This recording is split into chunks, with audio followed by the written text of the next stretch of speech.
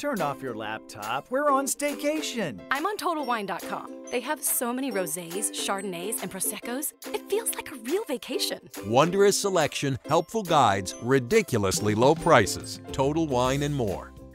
Here at Logan, some are telling me now that more people are vaccinated and more places opening up, it feels like we're getting back to normal. Yeah, it actually is. Tanisha and Jatori are flying off to Arizona. Slowly but surely. Slowly but surely, yeah. It's like an on and off type of thing. I guess everybody's kind of scared, but everybody's trying to like get back to enjoying their lives.